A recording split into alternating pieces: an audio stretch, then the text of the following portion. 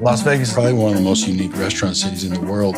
The visitors have evolved, which has made the food scene evolve. Now people are kind of looking for a story. People are looking for the narrative. You can't just have great food. You're here to seek out a culinary experience. What can I get in Las Vegas that I can't get anywhere else? Chefs are feeling like they need to push the envelope a little bit.